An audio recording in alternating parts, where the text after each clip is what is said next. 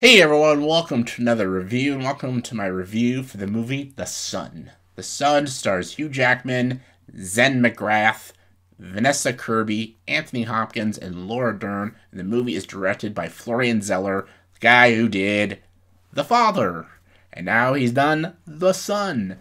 The Father, really good movie, a little depressing, definitely a movie I would never want to watch again, but Anthony Hopkins was solid, and I still think it was a solid movie. Depressing and not a big watchable movie, but still a good movie. The Son is a movie I actually really wanted to see because it's about depression. You all know me. I've suffered a lot through depression. I've been through the ringer, man. I've done my I went through some stuff. I've contemplated suicide and really bad depression, and I had a lot of unhappiness throughout my life and stuff. Luckily, I found my wife, the love of my life, and my life is, been put back together, and just I feel good now. And I wanted to watch this movie because it seemed fascinating, a story I could relate to. And I'm like, it's got a good cast, and I'm like, if this movie can put the effort of tackling a subject like depression, like they did with Alzheimer's and The Father, this movie can be incredibly good. Incredible. This movie does not do that. This movie is actually very insulting to people with depression. I feel like the writer of this movie had no idea what depression is and what people actually go through with depression. For one thing, the movie's not even about really depression. It's about the father dealing with his son who has depression.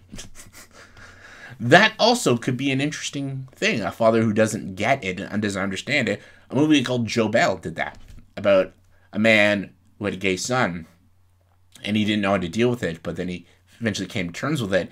That movie was done in a very, intriguing way. And a very, I think a very deep way. And I think it was a very respectful way. This one, I wouldn't say it's not disrespectful. I feel like it is kind of clueless and doesn't really know what depression is like. It just kind of says that people are sad, people want to do things, but they don't go in deep-rooted issues with depression. I thought the movie would be like Ordinary People, directed by Robert Redford. That movie is a fantastic film about depression. That's an older movie. That's like a 1980 movie. That's a fantastic film. Timothy Hutton in that movie is incredible. Zen McGrath is he doesn't do a lot in this movie, and I didn't think he was that good in this film, actually. Really, I did not. I thought Hugh Jackman was really good. I didn't like his character, but I thought Hugh Jackman was solid in the film. I thought Vanessa Kirby, I think, stole the movie. I think she's definitely the best, and I think she is the show stealer. Laura Dern's okay, Anthony Hopkins is okay, but I was just really disappointed with how the story was laid out for me, and just how they talk about these issues, and it was again, you can make a movie about people who don't know anything about a certain subject, but you gotta do it in a clever way, in a meaningful way, and just this movie feels like it knows what it's talking about, and it really doesn't. And it was very frustrating to watch. I was really looking forward to it, and it was such a letdown. Such a letdown. And I don't know, I can't recommend this movie. And I know people want to see it because they think, oh, is it going to talk about depression and the issues of, suicide and, really bad thoughts and, bad home life and pressures of being a teenager. Barely talks about a lot of those things. Really doesn't. Focuses a lot on the father. It glosses over a lot of the things and the issues people go through. And I'm like, what? This is like a mild movie about depression. It's like the clip show of a depression movie. And I'm not asking this movie to go bleak or anything, but give me something. Like The Whale. The Whale went into so much detail and bleakness about obesity and struggling with it. That movie was fantastic. This one was borderline Hallmark level shit, and just wasn't a fan.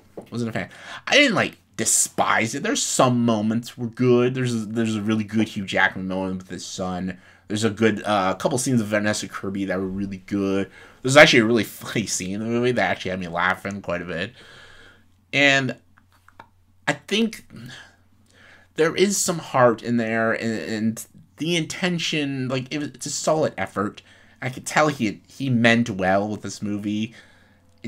It was a letdown. I just don't think it was that great, and I was very disappointed with it. And I think maybe they should have had a stronger writer or something, but maybe Darren Aronofsky should have done this one. I don't know. On a scale of 1 to 10, I'm going to give The Son a 4 out of 10. Just not a good movie.